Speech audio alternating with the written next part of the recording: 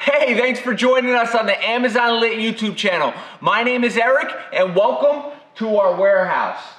In this facility, we process over 100,000 orders a month to ship them to FBA facilities or fulfilled by Amazon facilities all over the country so customers can have them delivered to their house in 1 or 2 days. What a concept. 90% of our sales come from the Amazon wholesale business model. Now, what does that entail? What does that look like? Well, this video breaks it down and explains to you exactly what Amazon wholesale is. Make sure you smash that subscribe button, turn on notifications, throw any questions you have in the comments below. Enjoy and stay lit.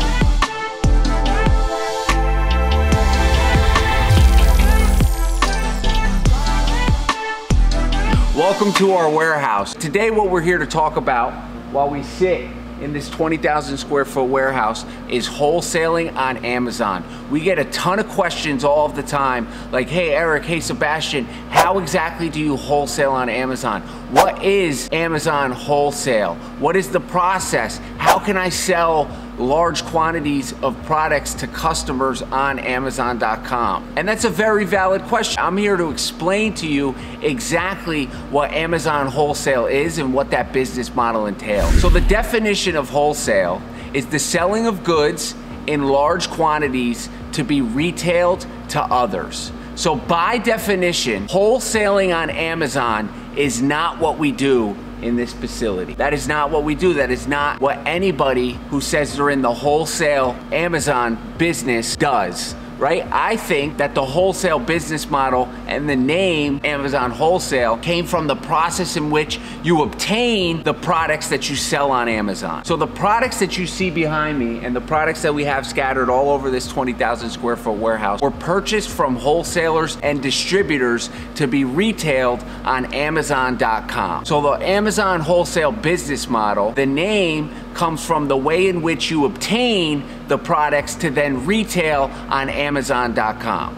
Because the people purchasing products on Amazon.com are A, not purchasing them in large quantities, unless they're B2B buyers, which we'll touch on a little later on in the video. B, they're not purchasing them to be retailed. They're purchasing them for their own consumption, their own use, their own personal use, or a gift to give to somebody else. They're not purchasing them in large volumes to be resold to somebody else. So I touched a little bit there on B2B, and what B2B is, or business to business on Amazon, still is not selling wholesale on Amazon. You may be selling products that you've purchased from wholesalers on Amazon, but it's not selling wholesale on Amazon. So B2B, you can sign up for B2B on Seller Central, and what B2B does is it allows other B2B members on Amazon.com to submit offers for larger quantities of products to any person who's selling on that ASIN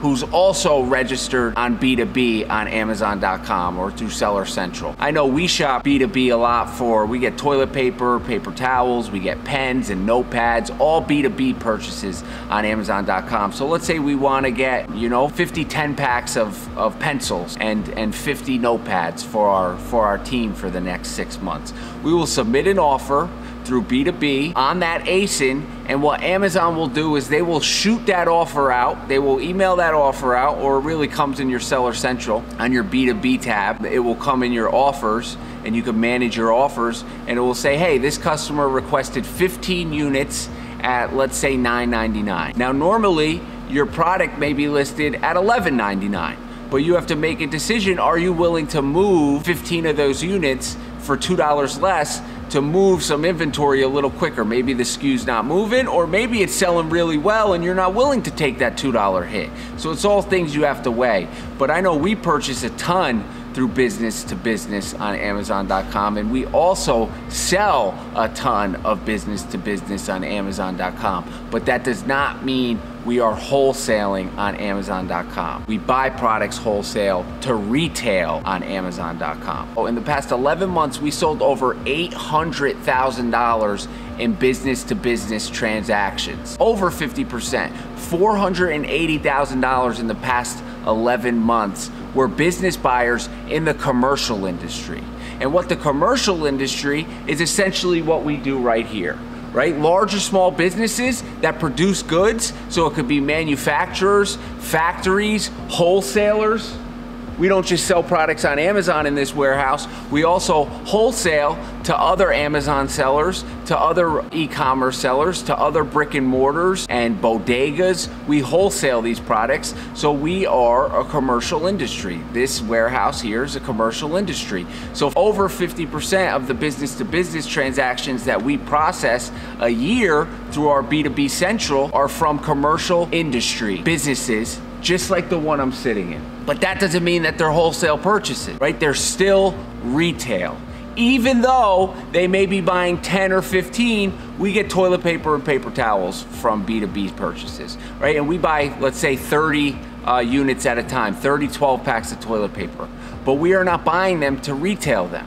We are buying them for our own use in our commercial business. So it is not buying wholesale on Amazon.com, and the seller who sold it to us is not selling it to us wholesale on Amazon.com, because we are not retailing the goods. We are buying them to use for ourselves. Game changer when you really understand the terminology of what's discussed. It's super important. Also understanding what retail arbitrage is and private label or online arbitrage. There's a bunch of different terms out there that you might not be aware of what they mean, but we're going to provide you with all that information. So now about 12% or $100,000 a year of our business-to-business transactions on B2B Central are to the healthcare industry. So hospitals, doctors, dentists, physical therapists, anybody who's in the healthcare industry, they're purchasing our products through B2B Central, and we do a little over $100,000 a year in B2B sales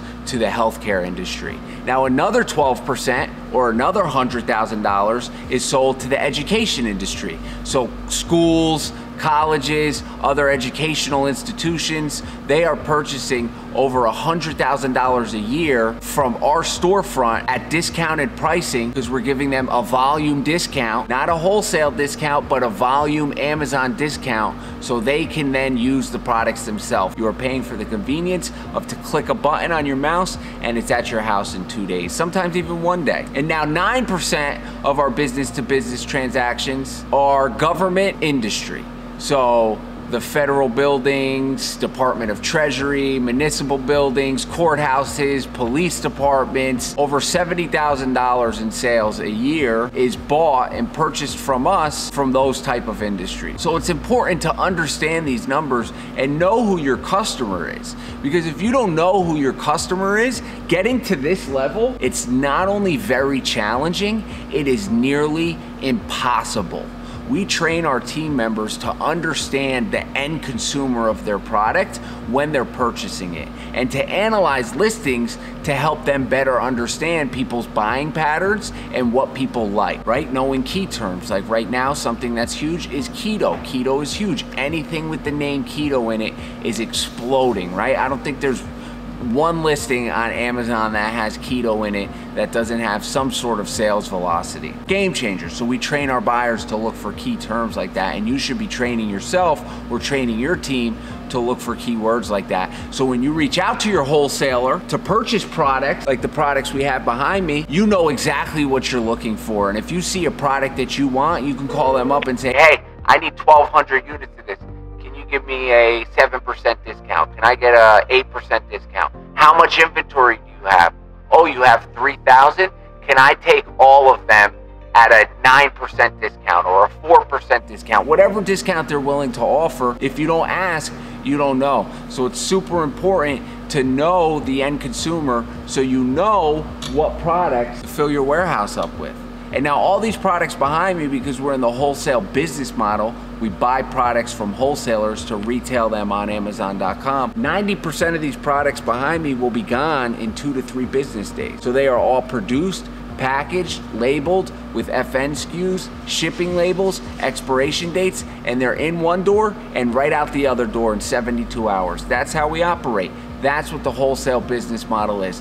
Selling products in large volumes by ones and twos, retailing them on Amazon.com, purchasing them at discounted prices from wholesalers or distributors, and velocity is the name of the game when you're selling Amazon wholesale. If I could sell 1,000 products a month, 1,000 of one SKU a month, and only make $2 on it, I'm excited. That's an extra $2 in our company's pocket every month. Now, if I could do that 100 times, that's even more exciting. That's $200,000. If I can do that 1,000 times, you get it. You can do the math. That's $2 million. All you have to do is sell 1,000 products 1,000 times a month. You got $2 million a month of business. Game changer. When you analyze your numbers and you know your business, it's really not that complicated. It's just about putting in the work and dedicating your time to learning new skills and new assets. Sebastian over here and myself at Amazon Lit, we're always learning new things, watching new videos, talking to people who have more information than us, expanding our knowledge, because we're not the smartest people in the world, right? We're intelligent, we've been able to build this, but we need other people's experience to continue to grow. So, hope you enjoyed the video, an explanation of exactly what Amazon Wholesale is and what the Amazon Wholesale business model entails. If you got any questions, make sure you throw them in the comments below, smash that subscribe button, turn on notifications, and stay lit.